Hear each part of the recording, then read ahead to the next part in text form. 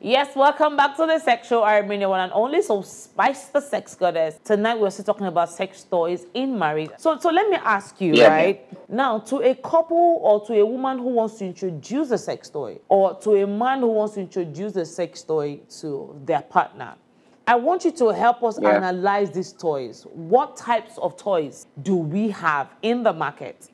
Usually, I always advise and recommend to my customers who actually ask the same question that first you need to speak about it. The second part now is knowing your woman's erogenous parts. You know, the parts of her body that gets her easily ticklish.